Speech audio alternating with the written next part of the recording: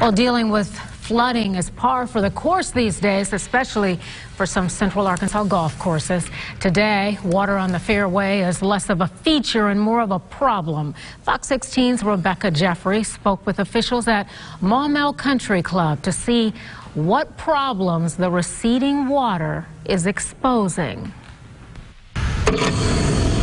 Taking a tour of the back 9 holes at Maumelle Country Club currently requires a boat. The cart path is probably just about right under us. Michael Fletcher has been working here for 14 years and seen quite a few floods, but this one is different. It's set underwater longer than I've ever seen it underwater. Floating through the fairway, we can see where greens have turned to browns and sand traps are more trouble than usual. There's the only area over there that didn't go underwater just about. You can see the little hilltop over there. As for the other 8 greens slowly appearing from under the water, it's revealing what the river left behind. Our greens probably have a 1/4 inch of silt on them. Holes 9 through 18 run along the Arkansas River. It's my favorite part of the golf course. And longtime member John Ursery is ready to have it back, so he's using his own time to help. We play 18 holes, but we have to play the front 9 twice. About 5 tournaments have been postponed. The course is losing money and a lot is needed to revitalize the land. But Superintendent Lance Norwood is keeping it in perspective. I feel for the people whose homes were underwater. This was just a golf course. But they're hopeful they can park the boats and start swinging clubs instead of shovels soon.